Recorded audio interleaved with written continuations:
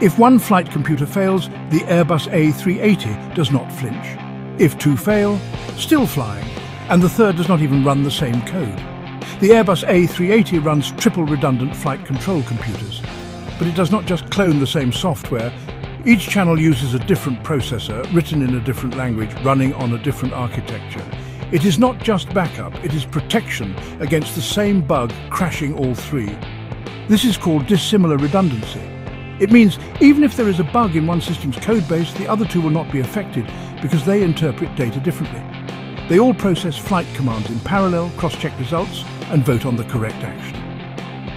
Most aircraft use backup systems, but the A380's designers knew that in extreme edge cases, even perfect hardware could be undone by a shared software flaw. So they built three brains that think differently and challenge each other.